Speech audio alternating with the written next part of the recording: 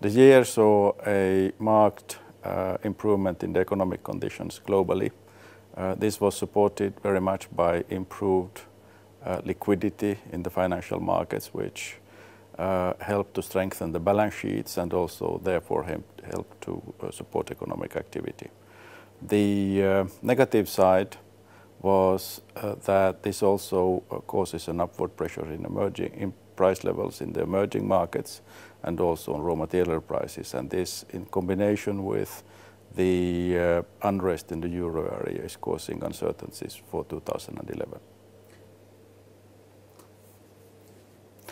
NIB was affected by the high liquidity in combination with low investments, which of course as such reduced the immediate demand for loans among our customers.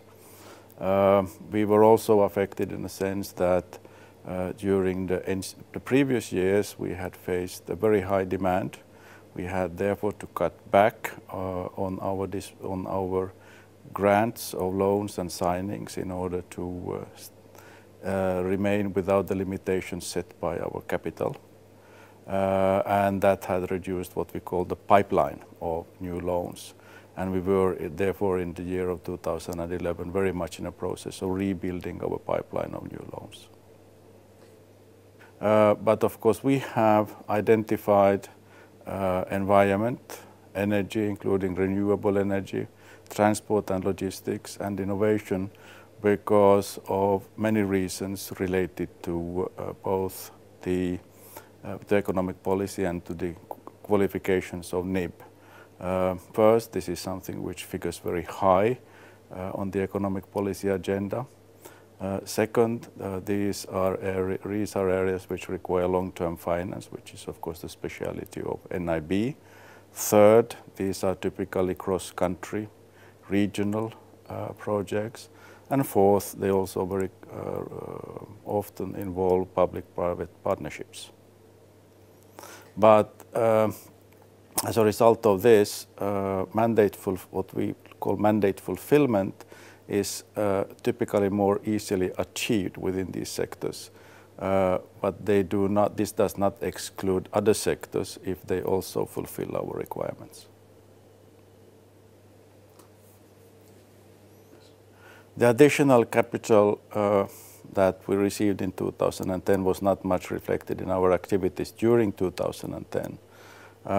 The additional capital will not make for any jump in our activities, but additional capital will allow us to continue the expansion at around 2.2, 2.3 billion a year, which is very much in line with what we did during 2008 and 2009.